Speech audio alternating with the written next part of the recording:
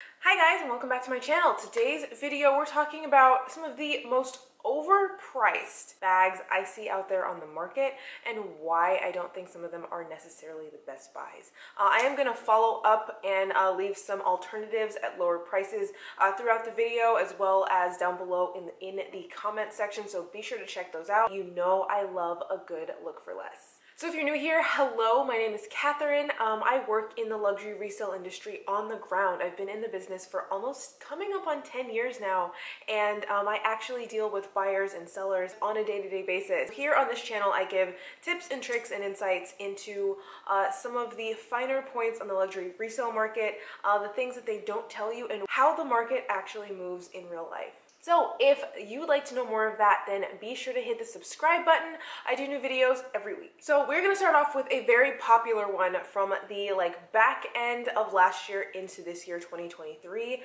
It puts such a bee in my bonnet. I hate this bag. The YSL Icare. Is that how you pronounce it? Is it Icare? I've seen iCare, Icare.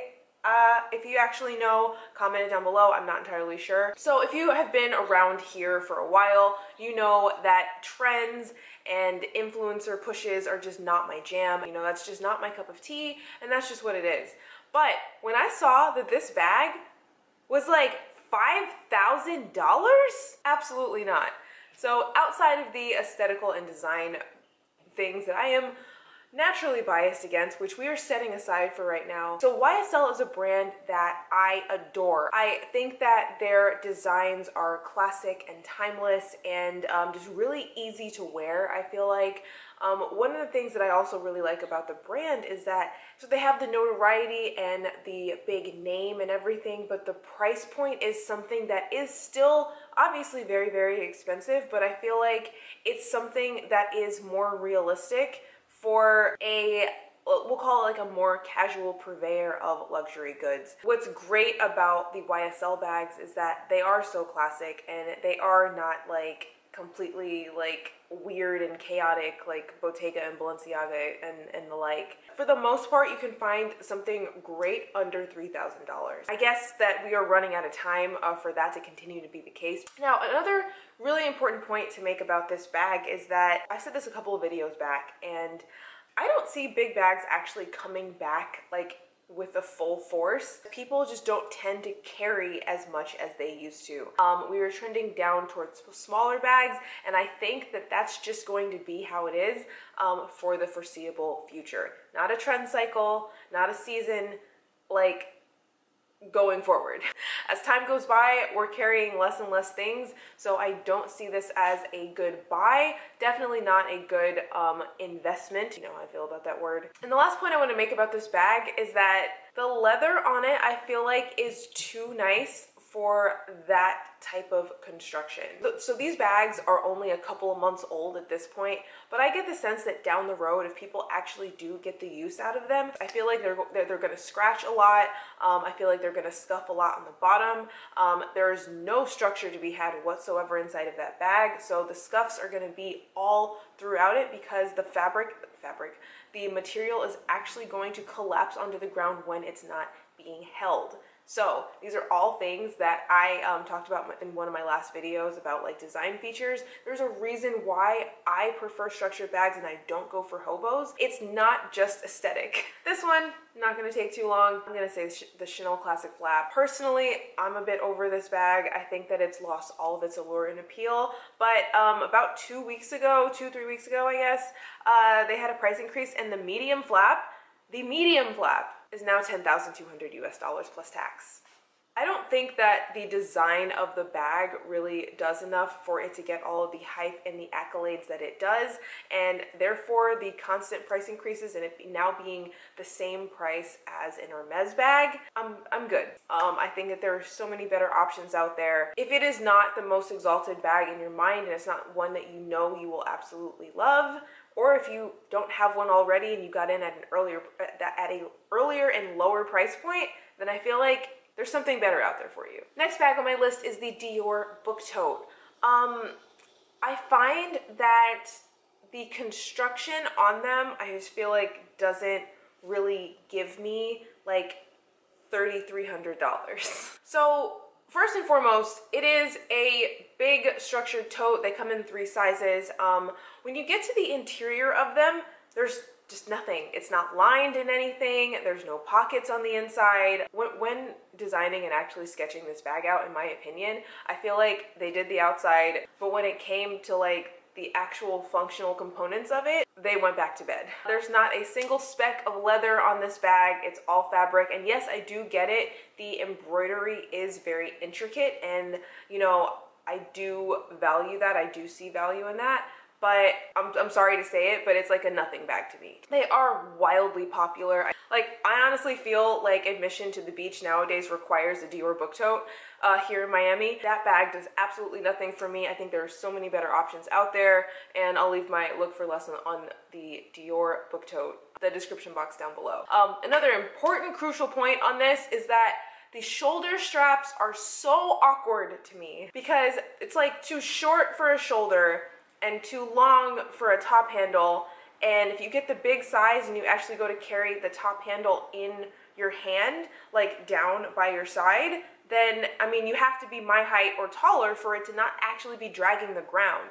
People are afraid of white bags and lighter colored bags for a reason. In this bag, whatever fabric they use, it stains so easily. When they come in on the resale market, there's a lot of staining on the handles. There will be like staining and stuff on the bottoms, and just be very careful. If this is a bag that you absolutely do love, try to go for a darker, more neutral color. You'll thank me later. So a lot of the times when they do come into the resale market, they're all stained in the handles, which is an entirely separate point. But like, it's just not functional. Like, something like that you may want to use while traveling. Try getting those handles underneath a seat in front of you. The popularity they have now isn't counterbalanced with functionality, and I think that in the long run, they're gonna fall by the wayside. So there are definitely better options, better alternatives out there. I'll leave some down below.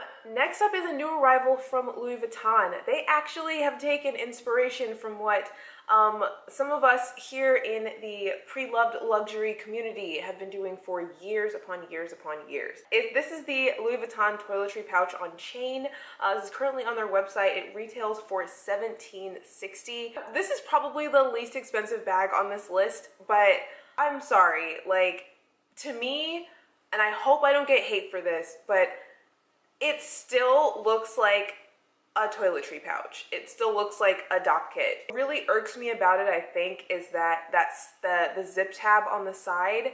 Like, it looks like it's not supposed to be a bag because it's a toiletry case. I definitely feel like in the past years, since like Etsy sellers and the vintage and pre-love market have like made this into a thing, I feel like the brand itself like did not want to associate with that style taking on, and I feel like it's just very, I don't know, it just feels very like inauthentic to them to all of a sudden bundle the two together and now sell it as a bag. I don't know, I just feel, it just seems to me very inconsistent, I guess. So while I do appreciate at least that the chain does come off on both sides, unlike some of the other small leather goods that they've made in the past, like other things like that, and it is bundled with a toiletry 15. It does belong on this overpriced list, but I will say, like, really?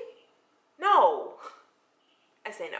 To be very honest, I would like for the future to give us less toiletry cases carried as bags. All right, so this is a new design from Fendi.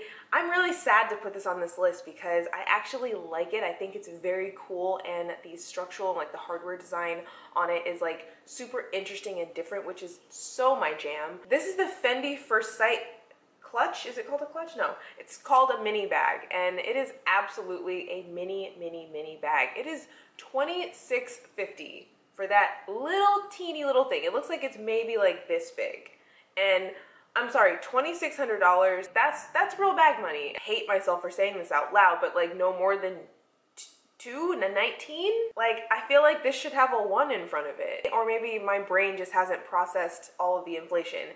But I just feel like $26.50 is asking a lot on this bag, and I'm super bummed about it because I actually really like it. I don't like a lot.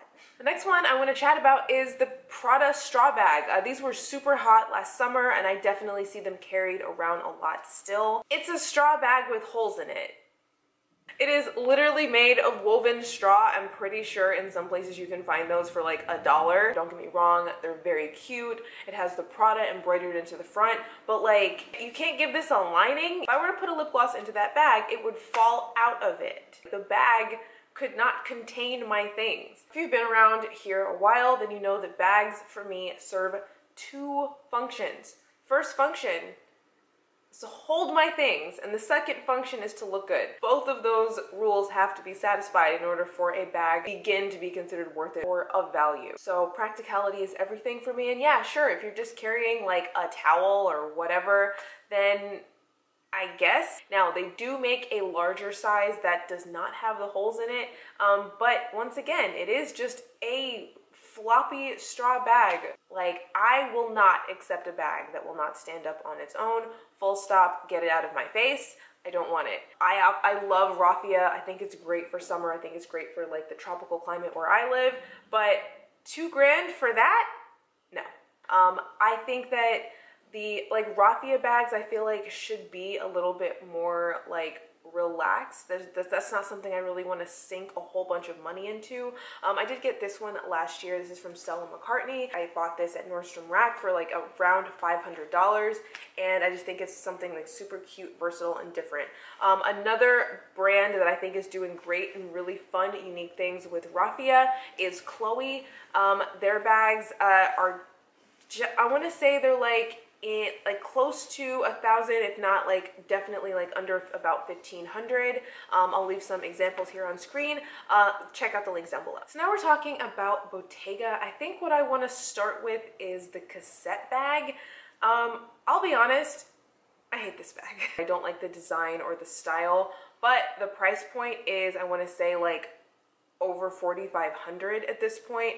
I don't think that the style is gonna have like a level of longevity. So down the line when it does come to resale, the money that was put in is not going to come back necessarily. Like even now, while they are current, while they are still trendy, on the resale market, they don't sell anywhere close to their retail price. The price being what it is, when also, again, you factor in that they have other designs and styles that are thousands of dollars less than that. So the cassette bag, like, it is very puffy, but like that leather that's puffy on the outside is puffy on the inside too. So you have this big puffy bag, but you can't fit anything inside of it. I feel like it would have been better if the puffs would have just been on the outside, or if they would have designed it such that the interior were actually like lined in such a way that the puffs like pushed out more and didn't push into the didn't intrude into the interior of the bag, so you could actually get stuff inside of it. Because for me, if you're gonna be all big and floofy, then I should at bare minimum be able to put stuff in it. And with this one, you kind of just can't. So now with the large pouch is $3,600, and in my opinion, when carried, it looks like someone running with a football on their arm. And I can't unsee that, and now you can't either. You're welcome. The leather does scratch over time. It's the corners and the bottoms are going to scuff. They don't sit really nicely on a surface, so that's going to be another issue of difficulty, because again, like we were talking about a couple videos ago, like it could fall from a height. It's gonna get scratched on like the full front or back or side, because it's just not really able to just stand up and just stay put. So for $3,600, I mean, that's a lot of money for just a clutch, just a pouch that you're gonna have to carry like it's a football. Now you are able to fit a ton inside of it, but in my opinion, I just don't feel like it looks very like chic and elegant, and that's just an opinion, so do with that what you will. One alternative Bottega bag that I actually do like, and I never like Bottega, there's one called the Point bag. We got it in at work, and I just feel like this one just gives it has a little bit of pouchiness happening, but it has that triangular handle, and I just feel like that gives it a little bit of like something. So there's both functionality and style. Also, the strap is adjustable. It pulls in. It is one that I can appreciate. So if you are going for the Bottega look for this one. look for this one with a handle. So be sure to check out some of the alternatives that I will have linked down below in the description box or the comments, and let me know if there's any other bags out there that you feel like are overpriced. Some of these I just really don't have high hopes for in the future. I think that once they hit the resale market, their prices are going to plummet. Too many of them I feel like are all riding on hype, and that's not how we like to shop here. So with that, I'm gonna leave it here. If you have any suggestions of videos that you would like to see, be sure to comment them down below. You can follow my Instagram because I am back in business. Some of you may know that I got temporarily disabled for like a month, and that really sucked. So I'm glad to be back there. Be sure to follow if you aren't already, and I will see you guys in my next one. Bye!